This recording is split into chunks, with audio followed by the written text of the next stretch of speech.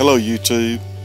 Today we're canning chicken in pint jars and we're making a couple of quarts of chicken soup.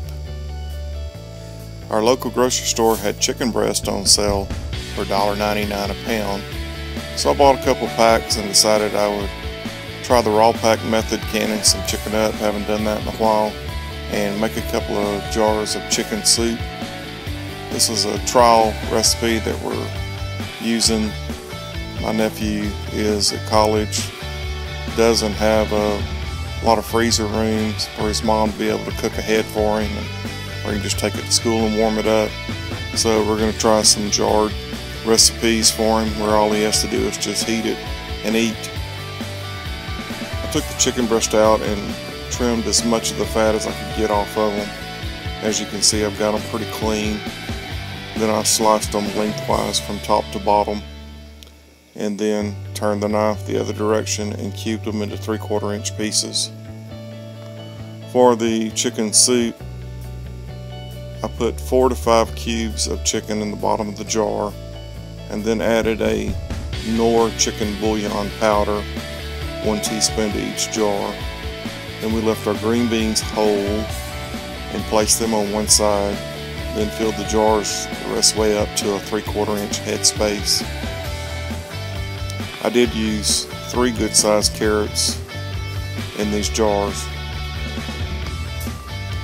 We also heated water on the stove and brought it to a boil and poured it into the jars for the chicken soup. Now for your regular chicken in the pint jars that we're doing raw pack, you will not add any water at all.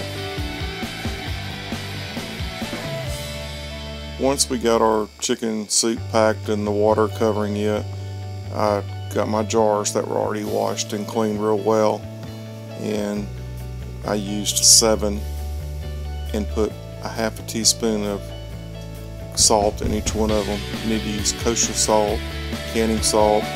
I used sea salt. You'll place your chicken in each jar and you'll pack it as tightly as you can, making sure you get all the air bubbles out till you get up to a 3/4 inch head space. This is a picture of the Knorr chicken bouillon down in the bottom of the jar for the chicken soup. Once you get your jars packed for your raw chicken and your chicken soup, take a soapy rag and clean the top of the rims of your jar, making sure that you don't have anything on top of there that could cause that lid to not seal down right. You'll heat some water on the stove, not bringing it to a boil. I heat my pan to where it just has a couple of bubbles in the bottom, like it's going to come to a boil, and we try to leave it at that temperature for about 15 minutes before adding our lids to our jars. I also use a magnet or a pair of tongs to get those lids out. You don't want to burn yourself getting them out. Once you get your lids and rings put on each jar, you'll place your jars into the pressure canner. For the pint-sized jars, you're going to use 10 pounds of pressure, and you're going to cook those 75 minutes. For the quart jar, you'll be using also 10 pounds of pressure, but they're going to be cooked 90 minutes. Be sure when you after you place your jars down in your canner, that you don't put your pressure gauges on the canner until you've let the steam vent out of the canner for 10 minutes. This gets all the air out of the canner, so there's not any air trapped in the canner while you're canning. I have a couple of books that I use for references. One is just a Ball Guide to Preserving, but the other one, I call it the Canning Bible. It's Ball's Complete Book of Home Preserving. These are not all the recipes that I use are not in this book. Some have been handed down from generation to generation, but this book is approximately around $20, and you get 439 pages of information that is very, very helpful for canning. It goes into complete directions of how to can, how to prep your jars, how to make jelly, how to make pickles. It's all in there. Anything from marmalade to pickles to relish, it's got it in there. Another precautionary method you'd want to take is these are called heat-proof gloves. I saw a guy on YouTube removing some jars from the canner with a jar lifter. One exploded and he had second, third degree burns on his arms and hands. So it is advisable.